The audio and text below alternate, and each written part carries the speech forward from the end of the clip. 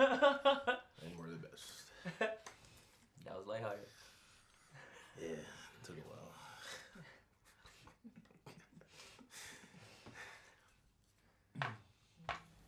I served in the United States Air Force for 6 years, and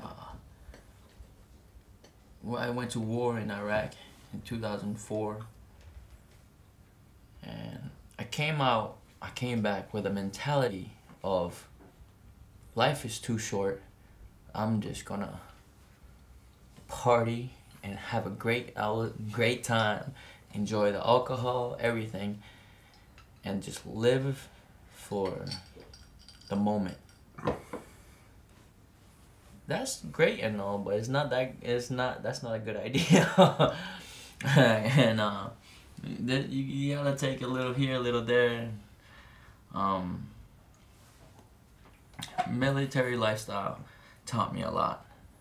Going to war taught me a lot. And when I came out, I was real reckless in how I went about life. And thank God for Japan. Thank God for Japan to give me a chance to grow up. And one of the biggest lessons I learned here in Japan, you know, it wasn't just about wrestling. To be a wrestler, it wasn't just about wrestling. It was life. It's life. How you treat each other, you know, it's taking care of one another. It's a brotherhood. It's you work your way up. There's respect.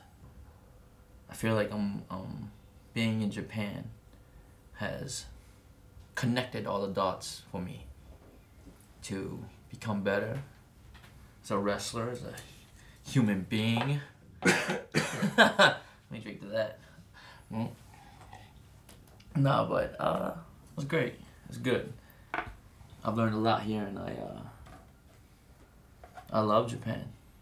I love sending home. And there's to that. You know? Man, I'm getting deep with these conversations, man. So, Yeah. I need to drink more beer. Or maybe I should slow down now. Nope, drink more beer. Going back to the Bullet Club, you had mentioned Carl and David and Luke and AJ. And now Bullet Club's changed. Yeah. There's different players now. I think, what do you see? How do you see? What was your vision of Bullet Club first? Like, what was the original idea behind Bullet Club? Where is it now? And then where do you see it going? I think that, Yeah. especially with the changes. Bullet Club at first was these group of friends that are very tight. They're brothers that are on top of their game, on top of the wrestling world. Zekocho of the wrestling world. And we're good at what we do. And it showed. Now the guys are gone. Some of our, founding members are gone. And now we have these new members. And it's time to evolve. And it can't just be about Zekocho, but Zekocho plus our influence on the new guys coming in that we are able to show and teach for them to be better. The idea of Bullet Club keeps evolving. So hopefully show New Japan what we are, that we are about the company, that we are Gaijin, but we're here for Japan to help New Japan become more. That we're all here, we're team players. Cool. I get too deep on that, I guess? Feels like it. Yeah. When you first got here, when you first started to get to know Chad, I've heard quite a few stories with Chad, but I don't know them all. Machine Gun Carl Anderson, huh? Yeah, because he has a funny with Luke that he tells about. A story that I have with Machine Gun Carl Anderson. When I first got here, I was very wild, very like crazy, like drinking to the point where I just lose control and just party. And I didn't understand the Japanese way, style. We go hang out with sponsor, everybody stays quiet, you know, just relax. But I was jumping around, crazy, and the sponsor had enough of that. And he said he's got to go home. So, but nobody would come and tell me, except for Machine Gun. He came over, and I didn't really know him. Maybe we knew each other for probably like a month or two. He's like, bro, we gotta go home. And he was my he was my babysitter basically. he had to get me in the cab and then go to cab home, and I didn't understand what was going on. I was like, what happened? Is the party finished? He's like, no, bro. I was like, they had to send you back to the dojo, man, because you're too wild, you're too crazy. And I was like, and I got angry. And I started throwing a fit in the taxi. I was like, what? That's crazy. And I started getting mad at him. And it wasn't his fault. He was just babysitting me. And I'm yelling at him. And he was like, bro, look, man, don't beat me up. All right? They just asked me to take you home. I was like, and then I got real sad. And I think I started crying. I was like, I'm sorry, man. I'm sorry. That sent me back to the dojo. Goes, I was too immature. 27 and immature.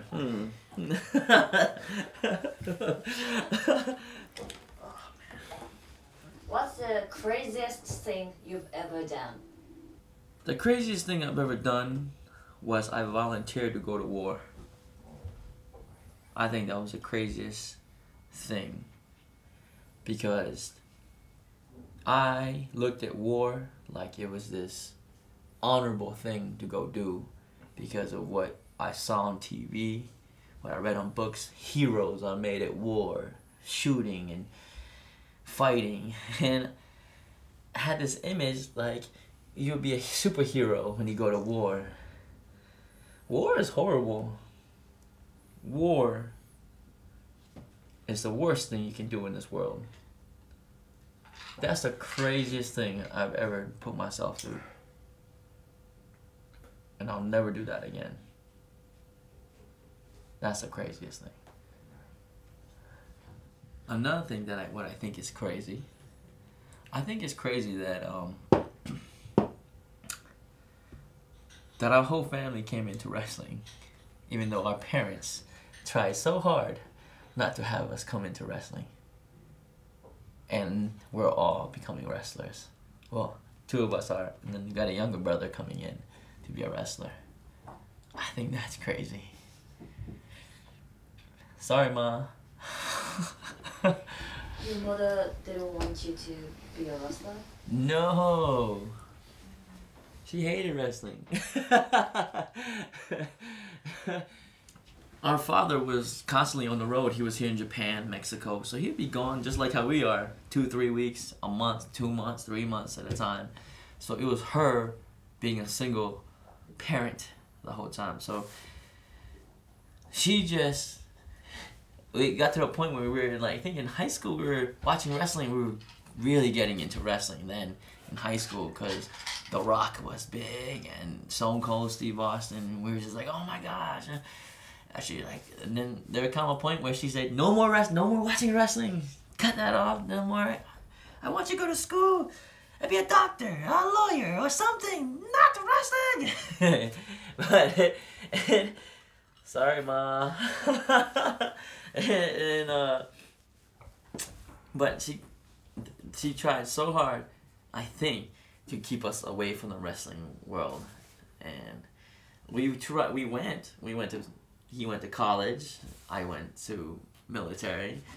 We tried to go away from wrestling, and we just came right back into wrestling. My bad. But you know, that's crazy. Yeah, that's crazy. So she's coming. We're bringing her this January 4th to the Tokyo Dome show. It's the first time she'll be in Japan, and I'm so happy because she gets to see us wrestle together. It's his first Tokyo Dome show. This is my second Tokyo Dome show, but together as brothers, and I want our mother to see this. So I'm real happy. I'm real.